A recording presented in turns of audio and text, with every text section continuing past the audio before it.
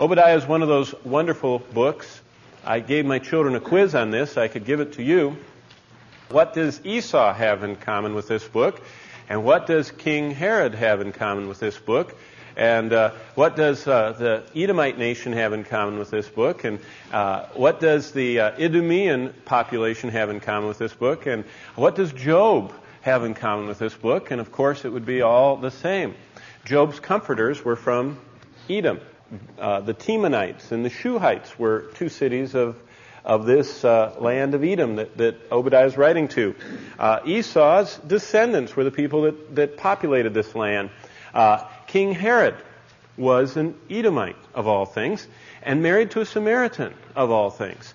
And so I'll conclude our lesson tonight by showing you the amazing contrast of a descendant of Esau married to a Samaritan facing a true son of Jacob. And that's how we'll conclude the book. It's just a fascinating thing. But I want to give you an overview. Satan is the father of pride. And this whole book is about pride. It's all about arrogance. It's about the effects of proud arrogance.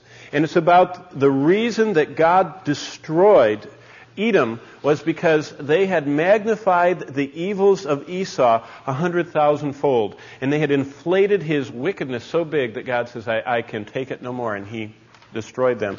Number one, Satan is the father of pride. Number two, Esau was a student of pride. I mean, we're going to look in his life just briefly tonight, but we're going to see that Esau was truly a student of pride. We can see him taking steps and allowing pride to rule in his life. And then the conclusion is the dreadful effects of a proud, unbending, unyielding heart. Thirdly, Edom was a graduate of pride. What Esau studied, Edom completed. And Edom, of course, is the nation that Obadiah is writing to. They were graduates from the school of pride. But finally, God is the breaker of pride. And if I could say one thing tonight, this entire lesson is preeminently about the incredible need in our lives of humility. And I believe pride is the greatest sin, as we'll see, is the first sin. It is the basis of all sin, and humility is the beginning of blessings. But Obadiah, the deadliness of pride. Between the Gulf of Akaba and the Dead Sea lies a range of precipitous red sandstone heights known as Mount Seir. Here Esau settled after he had despised his birthright. And his descendants, having driven out the Horites, Hor means mountain, the mountain dwellers, in Genesis 15, occupied the whole of the mountain, as it says in Deuteronomy. The capital city of Selah, or Petra, which means rock, was a city unique of its kind amidst the works of man, perched like an eagle's nest. And if you want to look at verse 4, it actually says that in Obadiah, if you're open there. It says in verse 4 of Obadiah, you will build high like the eagle, and though you set your nest among the stars, from there I'll bring you down, declares the Lord. Amid, continuing to read, inaccessible mountain fortresses, the dwellings were mostly caves, hewn out of the soft rock, as it says in verse 3 and also verse 6 of the book, and placed where you could scarce imagine a human foot could climb. And that's amazing to just be able to go there. It's a very inaccessible place even today. It's usually accessible only by riding on donkeys.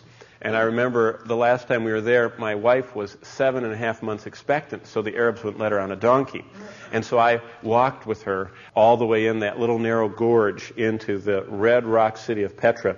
But imagine, and just imagine this, that your city, let's say you live in Broken Arrow or you live way up in Nowata or something like that. Imagine your city had been surrounded by brutal enemies. And on one dark night, you managed to escape these enemies that were trying to kill you. And you find yourself safely out of danger, at least for a moment. But suddenly, out of the darkness, an unknown enemy pounces on you, drags you back to your city, and sells you into slavery to your original captors that you had just escaped. Only in the morning light are you aware that the heartless bounty hunter was your own relative, your cousin. This is the story of this book.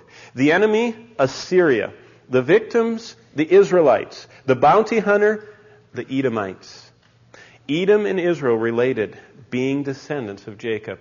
And when the Assyrians came down, all the Israelites that escaped the Assyrian onslaught were rounded up and sold back to the Assyrians by the Edomites, their own relatives.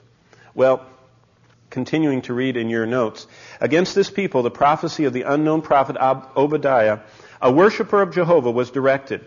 By the way, Obadiah is one of the 4 men in the Old Testament we know nothing about.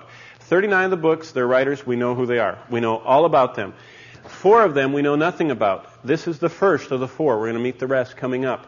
There are 12 Obadiahs mentioned in the Bible. This one is only mentioned by name. He would be a classic ghost writer.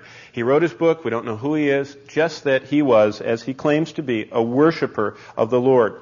To Israel, God had commanded in Deuteronomy 23:7, "Thou shalt not abhor an Edomite, for he is thy brother." But Edom had shown an implacable hatred to Israel from the time that he refused him passage through his country on the way from Egypt to Canaan. That's in Numbers 20. To the day of the destruction of Jerusalem by the Chaldeans, when Edom malignantly cried, "Raze it, destroy it," in Psalm 137. For his pride and cruel hatred, the total destruction of Edom was decreed by God, as it says in verses 3, 4, and 10. The people were driven from their rocky home 5 years after the destruction of Jerusalem. See, God waited till Jerusalem got destroyed in 586. 5 years later, in 581, Nebuchadnezzar, as he passed down the valley of the Arba, which formed the military road to Egypt, crushed the Edomites. They lost their existence as a nation about a century and a half BC, and their name perished at the capture of Jerusalem by the Romans.